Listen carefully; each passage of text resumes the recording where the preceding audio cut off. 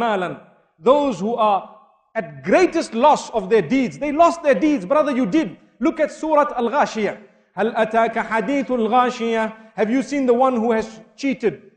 Allahu Akbar. Been cheated and cheated.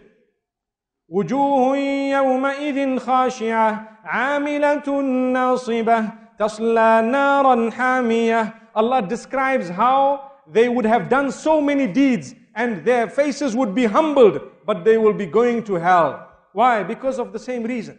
They wasted their deeds in one way or another, either by association of partnership with Allah, or by innovation, or by having wronged someone. They did not learn a lesson from the people of the past, and they did not see what happened to the people of the past.